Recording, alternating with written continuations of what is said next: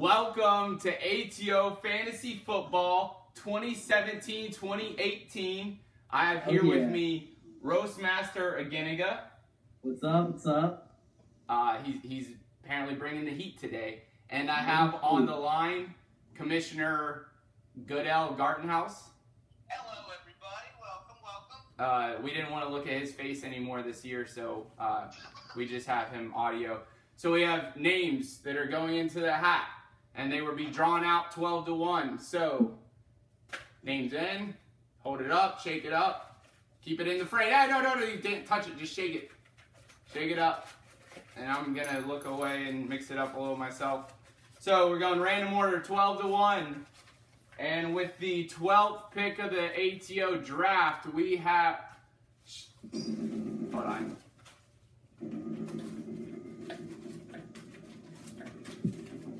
Come on, amateur hour, let's go. All right, 12th pick of the ATO draft.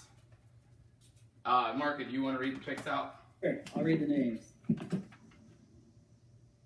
Uh-oh. Oh, that's Trevor. Trevor Goodell. T. Goodell. 12th pick. T-Gart told me he's moving to Buffalo, and that's quite the upgrade over Marietta. I know, man. You're fucking like you talk about moving up in the world. You go from one shithole to another shithole. Congratulations, dude. We're all so happy for you. Dan Snyder was very sad to hear that you're really taking your Buffalo fandom to the next step. Yeah, he was. He was from one Jew to another. I'm really disappointed. So yeah, he's heartbroken. He told us all. All right, pick number 11. Crackhead. Cameron Crockett. Cameron, I know that you said you couldn't draft at 10 o'clock. You made some excuse up. You're going to be out of town. Reality was you had to break into the local library after 10 o'clock to draft. We know you live in your car, you don't have wireless. So we're happy we could accommodate you, buddy. I thought he was using Starbucks Wi-Fi from the alley behind the store. Oh, that's, much better upgrade. Yeah. All right, number 10. Jonke. Welcome back. Big Jake, you're probably not going to watch this video. He's going to text me tonight and say, hey, when do I draft?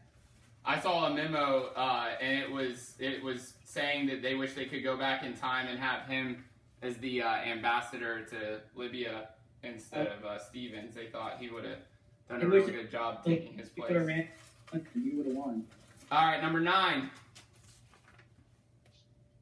Swisher Pete, welcome to the league. He's taking Mickey's place. Oh, what an upgrade. We're so happy that we lost. Yeah, CP, your social ability is quite admired over the last few years. It's in first place. Oh, the Cavaliers. Oh, Kyrie. Blah blah blah. Yeah, CP's gonna involve his fantasy football plans around the Cavaliers season, so yeah, we'll just have to be respectful of his time. Number 8. I'll tell you that. I can't see it. Oh, Shields. Shmimishi. I like that. He's a great now that I can get behind. That's a vote of confidence I can get behind. That's a good guy right there. I have nothing negative to say about him at all. He was Joe Rock's muse in Florida there for a little bit, so he had that going for him. All right, number 7. Yep. I think number 7. Cody Pothead. You're the most successful individual out of your class. That's like being the smartest kid in retard school.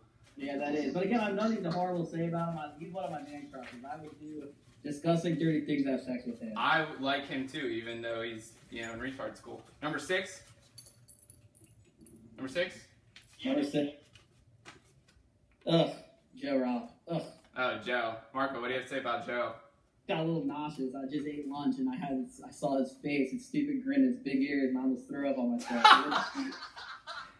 Hey, Joe told me he sells technology, but when I looked into it further, I saw I haven't seen Boost Mobile still open. So yeah, he's cricketing people. He's like, where you at? Oh, he moved to cricket. Yeah, cricket. All right. Well, yeah, Dion is actually going to draft for him because. I think Crockett got his phone from Hey, I have a dog next to me, and the dog has been neutered, and he has bigger balls than Joe Rock does. Ooh, zoo. Boom. All right, number 5. G2, I don't know who that is. G2, that's Greg. Oh, sexy boy. Greggy, also man crush, but you know, he's already texting me about how him and Megan have like an anniversary or some shit. Not interested. I don't know how he's gonna hang out with his side chicks on the same weekend that he's also hanging out with his wife. Yeah, the guy on his phone that's named Timothy is actually not Timothy, it's Kimberly. We know, dude. It's cool. Alright. Number 4. Richie, Richie, he made headlines. Did you guys see him on the national news?